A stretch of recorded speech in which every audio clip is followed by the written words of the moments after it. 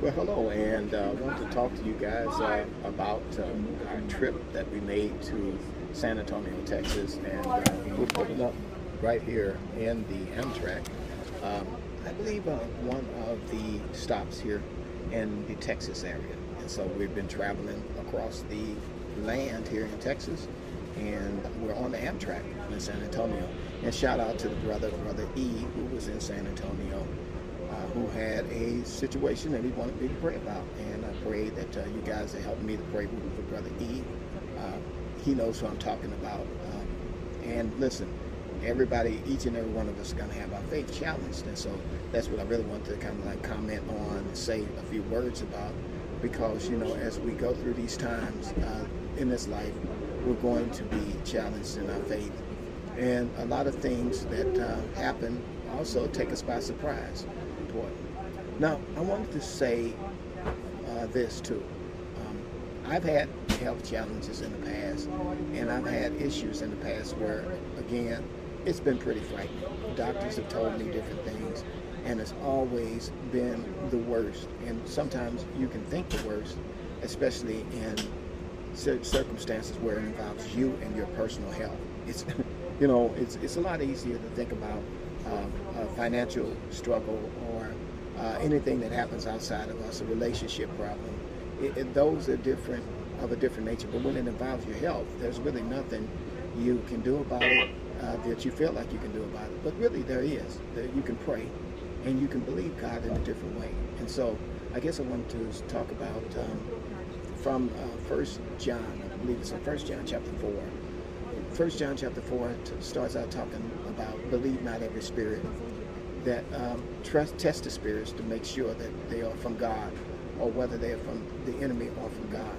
And a lot of times when we hear things, it's not from God, it's from another spirit. It's something that the devil is sending our way. Whatever we hear and we allow into our heart will begin to manifest in our life. And if you don't want these things to manifest in your life, you have to repel them with the word of God. That's why the Bible says, believe not every spirit, but test the spirits to make sure that what you're hearing is coming through the filter of the Holy Ghost, right? Because the Holy Spirit is the one who has the final word. God has the final word. He's the one who has authority over your life. If God says it, it's going to happen. If God doesn't say it, it's not going to happen, unless you believe that spirit. And that's why it's critically important for you to test the spirit to make sure that that word that's coming to you is straight from the mouth of God, because Satan wants to hijack a word. He wants to get you off course. He wants to remove that faith from you. And what God wants to do is he wants to use whatever the devil is bringing against you to strengthen your faith. And I'll give you an example. We're riding on the train track right now, and that train goes back and forth, and jumps up and down on that track.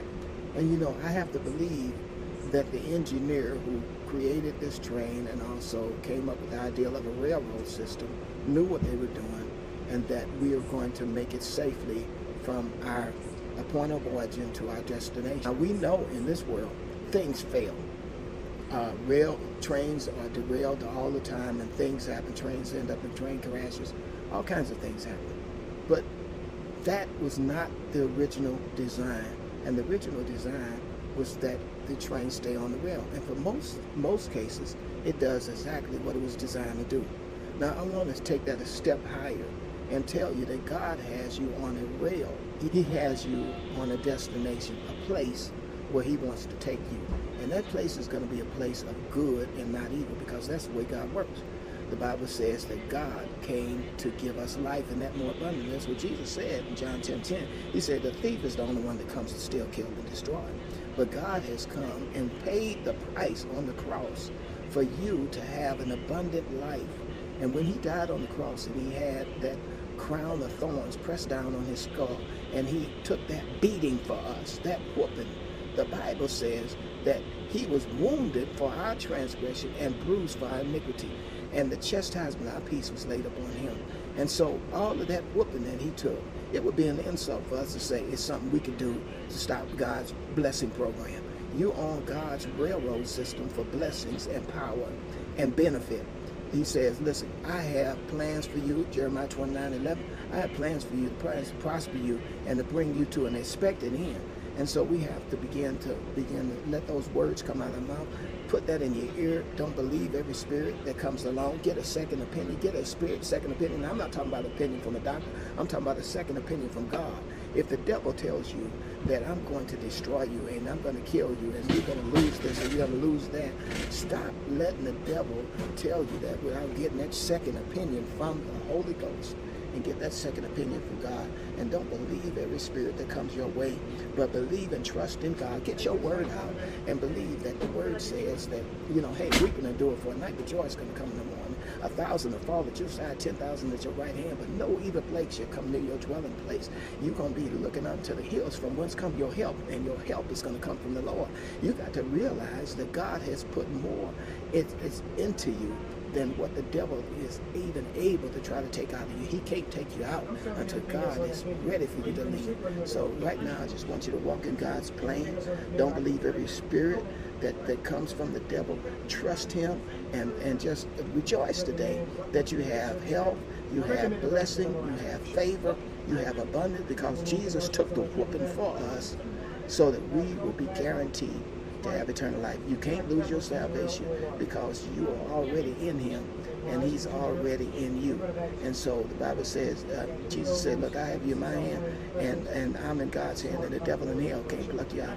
Now listen, don't think that you're going to lose nothing when God has already told you, I came to give you abundance and blessings anyway, and favor. So that's my word for you for the day. I hope this has been a blessing to you. I want to pray with you and ask God to bless you today. Heavenly Father, I pray, Father, for the many people, God, that are on this broadcast. I pray in the name of Jesus that you, God, give them comfort and peace today, and that they'll walk in your victory and assurance. And somebody needed this word today, God, that you, Lord, are for them and not against them. And Father, I pray, Father, even for my brother E over there, God, in Texas, Lord, back there. I thank you for him. I thank you, God, that he's, Father, just walking in victory in San Antonio, and for all my other brothers and sisters in the various areas. In Jesus' name, would you bless him, please, Lord? In the name of Jesus, amen and amen. Well, God bless you, my brothers and sisters. It's been a blessing, a privilege just be knowing you all this time. If it's this broadcast has been a blessing to you, go ahead and let me know.